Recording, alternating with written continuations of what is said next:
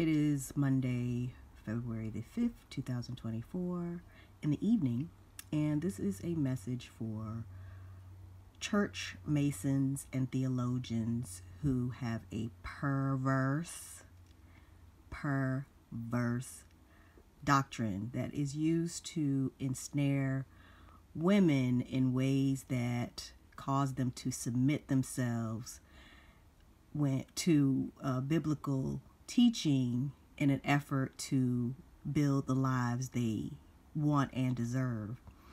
And I mention this because there are women who are church members who are not aware that they are being held because their husbands need to build their churches. All churches have to start somewhere, and then they're able to move into their own buildings and so on and so forth, which is what they're really building.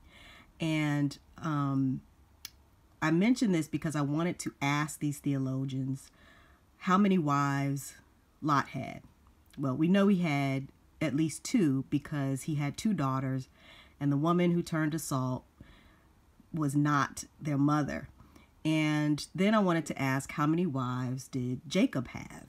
And how did he acquire those wives before he had to wrestle and have his hip thrown by God to receive the full inheritance that he had been promised? And that brings me to Ephesians 5. And I have always said in challenging men during Bible classes who wanted to focus on that verse in terms of how women should behave in their homes as Christians, to not come at me with verse 5:22 unless you are 100% on the rest of that entire chapter. So I want women who are trying to get out of church theology so that they can have happy, healthy homes minus the abuse of a Luke 17 type of church philosophy, which is a forgive 70 times 7. In other words, remain in your domestic situation regardless of how you're being treated or how you feel.